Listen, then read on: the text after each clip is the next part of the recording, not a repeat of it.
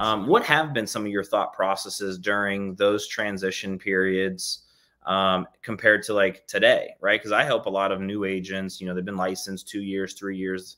All they know are 4%, 3% interest rates. And, you know, you put a house on the, you know, sign in the yard and it's gone in 24 hours. Yeah. How did you navigate some of those waters of change and transition? I think it was just seeing what was going on and then trying to adapt to it as best we could. It's hard to get ahead of things. And so I think it was just trying to find, you know, just trying to keep going and trying to find ways around things. Like in 2008, when things started slowing down and there was a lot for sale, we're like, what can we do? Like, how can we make our listings stand out? And so we started a staging business in 2009.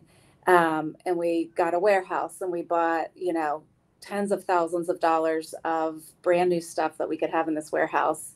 And we offered a service to our sellers where we would stage their home for free if they listed with us. And it was kind of a way where it would make someone's house stand out versus everything else that was for sale.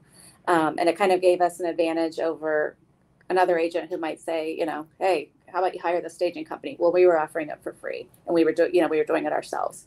So we were just putting in more time kind of on the front end before it even hit MLS or went online, making sure that the property was staged, making sure it was presented well so that when it did hit, we were getting a lot of activity and, you know, wasn't sitting on the market 6 months. Yeah. Showing your value and differentiating yourselves from the competition. Right. Exactly. Yeah.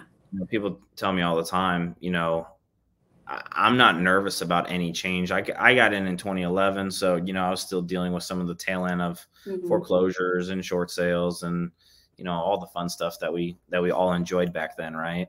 Right. And, but it, you know, when it comes down to, and like now, right now you got, like when I got into the business, there was about 15 of us in real estate class.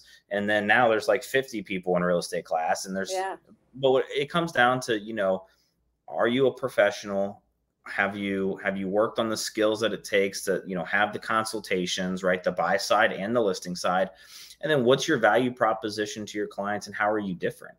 Right. Right. You know, and you have to be able to articulate that. And, you know, and if you can do those things, it doesn't matter what the market is. I always tell people real estate's going to sell.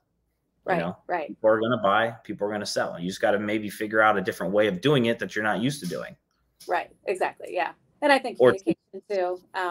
You know, we never try to hide any statistics. So back then we would say, you know, hey, right now the average days on market is 68 days. You know, we can't make any promises, but we'll do our best to try to, you know, beat that average. And now, you know, it's average days on market's 5 days. You know, we can't make any promises, but I think it's just being honest and communicating, but at the same time, not setting false expectations. Yeah. No, I love it.